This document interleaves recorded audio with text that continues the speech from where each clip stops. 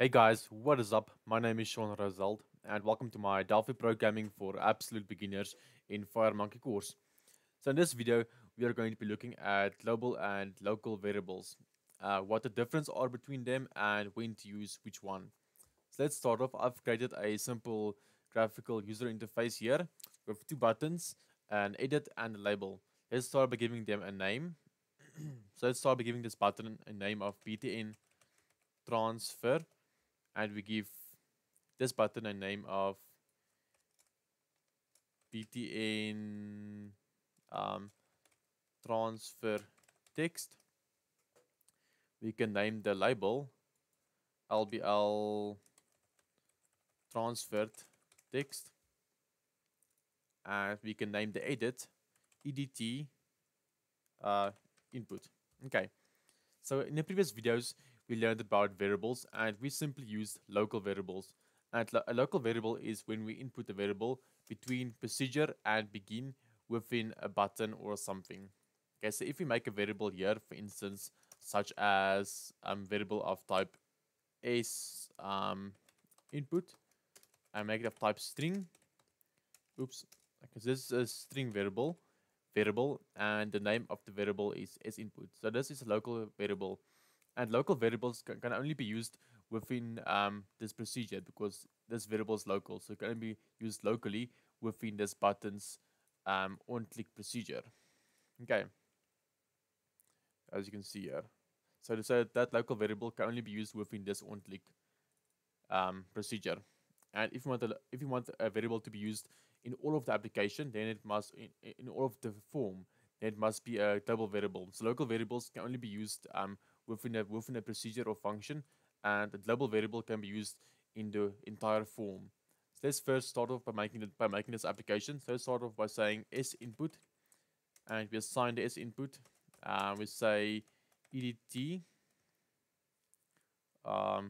input dot text. So basically what we want to do here is we simply want to edit something here, like input something, and then click on a button to transfer the text to this label, and then we can click this button to show the last transfer text. Okay, let's start off by assigning the input equal to the variable. So we also want to store the value in the variable, and then we say lbl. Let's make this lbl output, actually, the name. Let's remove the text, and then we change the name to lbl output. So then we say lbl output dot text colon equals s input. Okay, so we could also simply just say this lbl output dot text colon equals edt input dot text. But for the purpose of this video, we'll be using a variable. Okay, so if we compile now and run this application,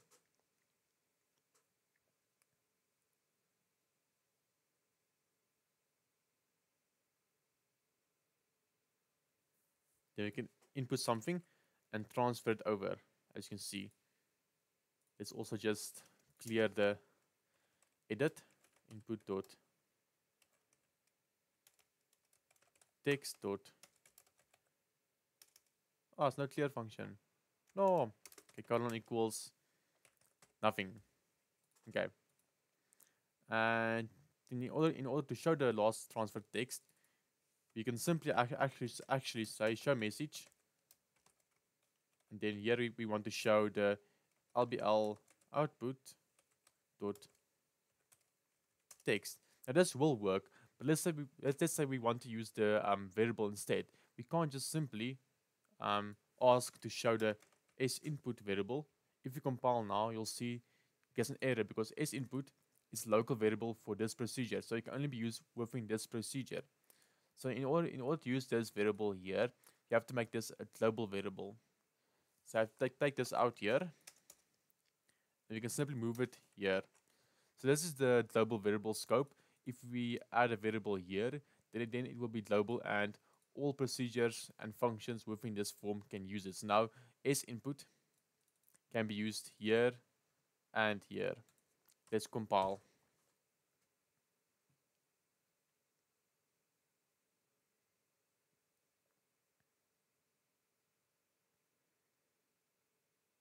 Okay, let's input something such as Shaun Roselt. Transfer text. Let's enter something else such as my name is. Transfer it, and let's enter something else such as P. Okay, so if we show last transfer text, it will show the variable which is my name is, because this is the last text that was transferred. P has not yet been transferred, as you can see. So yes, guys. So a local variable can only be used within the thing it was declared in. So if we declare a local variable here, such as I integer, then this integer can only be used within this procedure. And if we declare a variable globally, then it can be used in any procedure or function in this form. So yes, guys, that's basically the difference between global and local variables and when to use which one. So, oops. Yeah. Thank you for watching this video, guys. If this video helped you in any way, then make sure to leave a thumbs up on this video and subscribe for more videos. Also, you can find my social media links here on the left side of the screen, and you can go and follow me on my social media. Then, if you have any questions, then you can leave the questions down in the comments section, and I will answer them if I can, and if I have time, or if I know how to answer them. Also, you guys can help me by answering the questions in the comments as well. And yes, guys, so once again, thank you for watching, and I will see you guys in the next video. Bye bye.